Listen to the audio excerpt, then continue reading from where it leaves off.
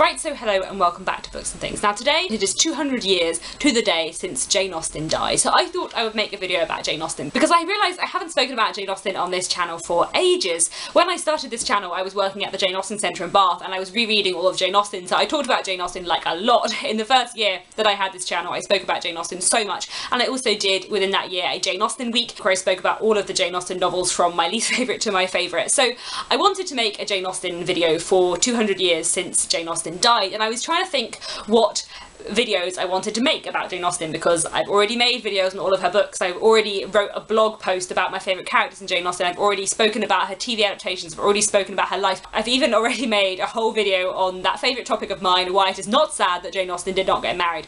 So I was thinking about what I wanted to talk about to do with Jane Austen, and then I decided that I would address the question of how modern is Jane Austen.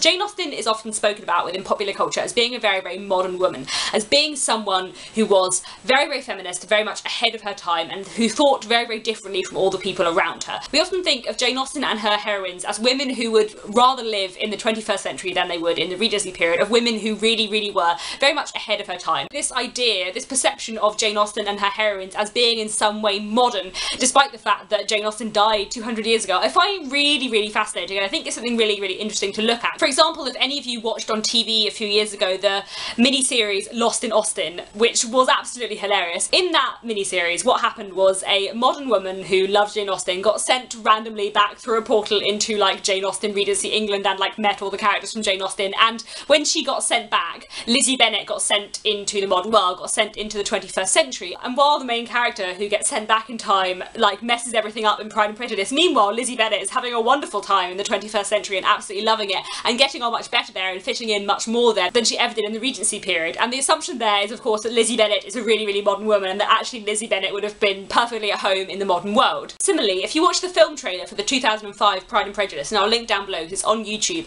the first words that the like narrator speaking over the thing says is, "In an era where marrying a man was the best a woman could hope for, Elizabeth Bennet was way ahead of her time." Similarly, if you watch the trailer for the film Becoming Jane, which again I'll link down below, this was a film about Jane Austen, about her youth, which was very, very, very loosely inspired by some things in her life. Like, I really enjoy it, it's a really fun film, but it's completely inaccurate. And the voiceover in that film trailer says that this is the story of a modern woman. Jane Austen and her heroines, especially Lizzie Bennet, are very, very much presented in popular culture as being this kind of pinnacle of modernity, of being these people who were so much ahead of everyone else around them, who really, really went against the grain of Regency morals. And this I find really, really interesting because it's kind of not true. And obviously there are ways in which you can see Jane Austen as being to a certain extent modern. There are certainly ways which you can see her as being ahead of her time in some of her views, and certainly you can view her as being proto-feminist in a way that many people of her time were not. Even the fact that Jane Austen, as a kind of upper middle class woman, wanted to make her own money, wanted to not get married, and wanted to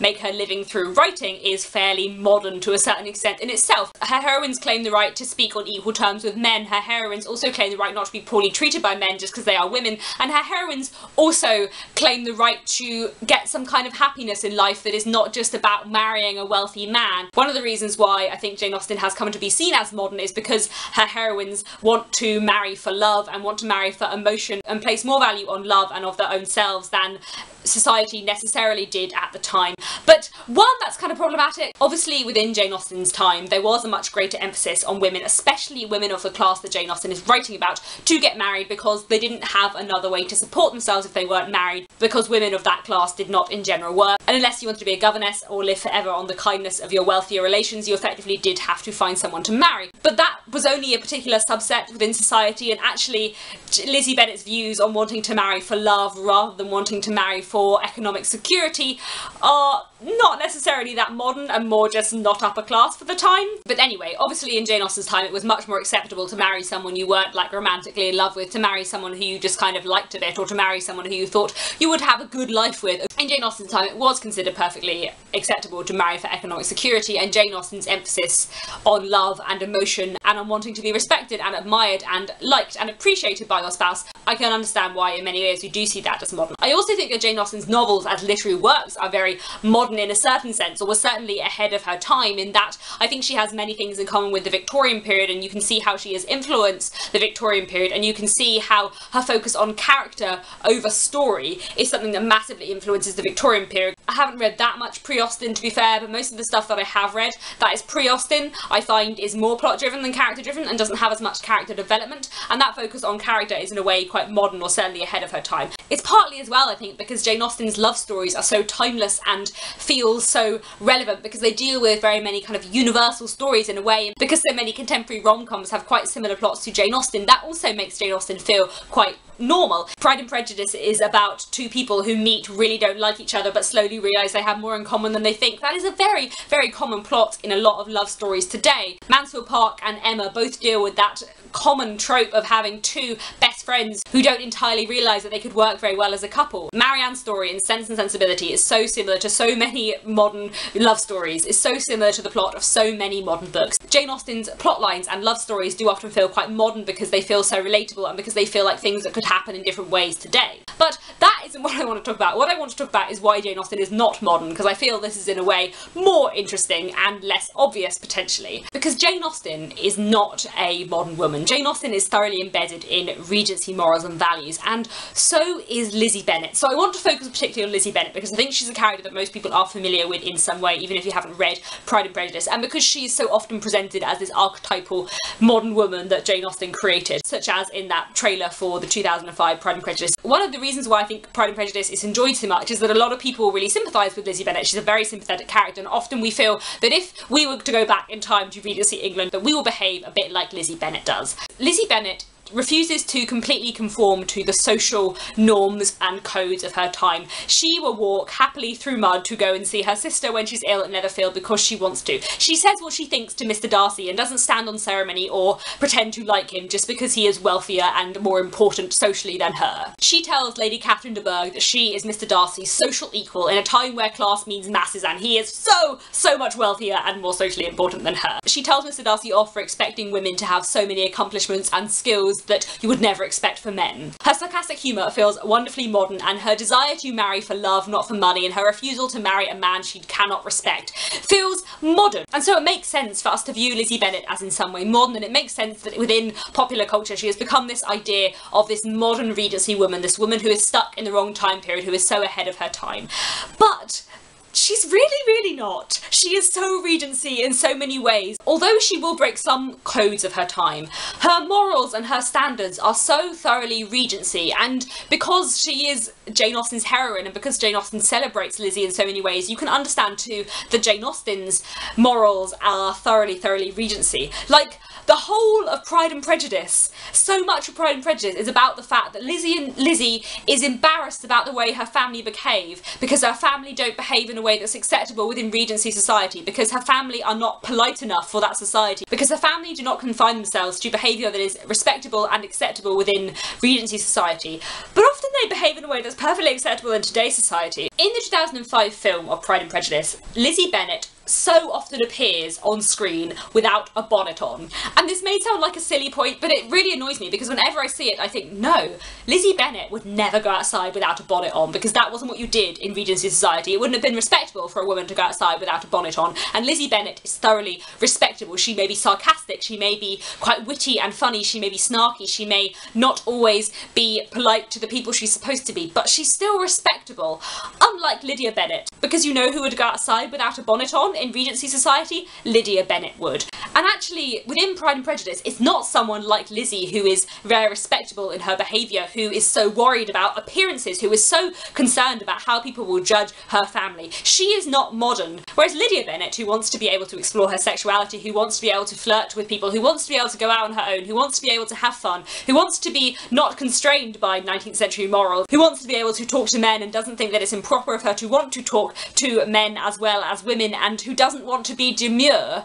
Lydia is much more of a modern character in many ways than Lizzie Bennet is, and yet Lydia is not celebrated in the book. Lydia is very, very much censured. If you don't know what happens in Pride and Prejudice, there will be a few spoilers, and I will put a thing up on the screen and take it down when it's done, but Lydia does not get a happy ending. She gets Wickham. Wickham is not a happy ending. Lydia is highly criticised both by Lizzie and by Jane Austen for her bad, immoral, kind of unladylike behaviour, for wanting to fully break the social codes of the time, because that was unacceptable.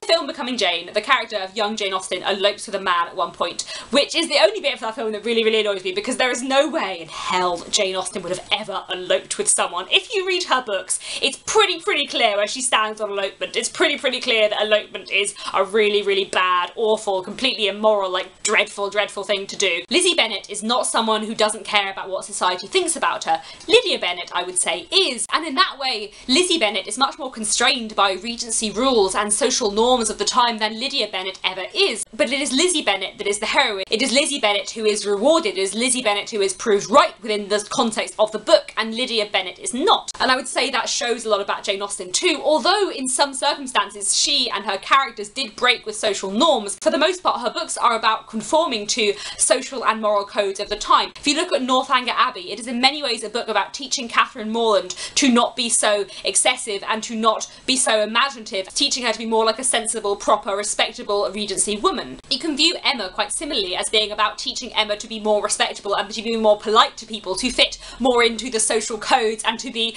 less modern. Because Emma, you can certainly view as a modern character, and certainly some of the things she says and the way she speaks and the way she talks to people is quite modern, and yet she is also shown to be wrong to a certain extent within the book, and she has to kind of reform her character to change her personality so that it's more suitable for the Regency period. Mansfield Park is so much about Fanny's moral goodness and how strong she stays in the face of what are more modern characters. Mary and Henry Crawford, I think, feel much more modern than Fanny, but Fanny, who is more traditional in her morals and values, she wins. So I was recently watching a video by Helene from Books by Lanes, and she was talking about Pride and Prejudice and Emma, talking about how there's a lot of, as she called it, girl on girl hate in Jane Austen, and there is. The way that Lydia Bennet and also Charlotte Lucas are presented in Pride and Prejudice, and also the way that Harriet Smith is presented in Emma, it can often be a bit malicious and to a certain extent judgmental. Charlotte Lucas in Pride and Prejudice is very much criticised for marrying a man that she does not love. Lydia Bennet, also Kitty Bennet, and Harriet Smith, and quite a lot of other figures within different Jane Austen novels are highly criticised for being very silly. And Jane Austen's criticism of silly women is quite interesting, because on the one hand it is very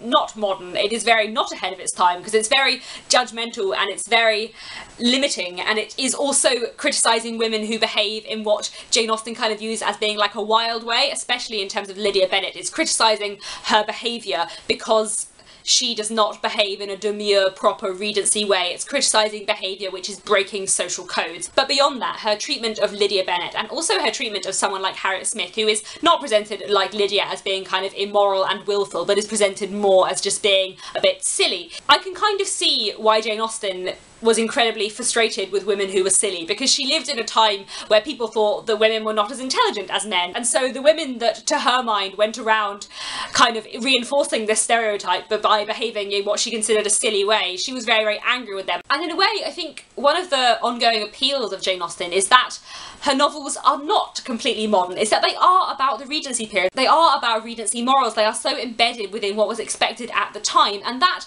adds extra interest to her books, and that's what very many people love about it. But in a way, she's also just modern enough, and her characters are just different enough, and they're just fighting against the social order just enough, not too much like Lydia Bennet, but just enough like Lizzie Bennet, that we can still sympathise with them, and it is a way into that unfamiliar world. Basically, I think what I'm trying to say is that Jane Austen is not that modern, and Jane Austen is very much embedded still within the Regency world, as you probably would expect, because, you know, that was the world she was from. But I also think that there are aspects within her work that are quite modern and quite refreshing and quite different, and there are moments of real rebellion against the social order within her works. So I think maybe what I'm trying to say, to draw a distinction, is that Jane Austen was not modern, but she maybe was just a bit, though not massively, ahead of her time. So thank you very much for watching. Let me know down in the comments what you think of all of this stuff, and I'll be back very soon with another bookish video. Happy 200 years of Jane Austen.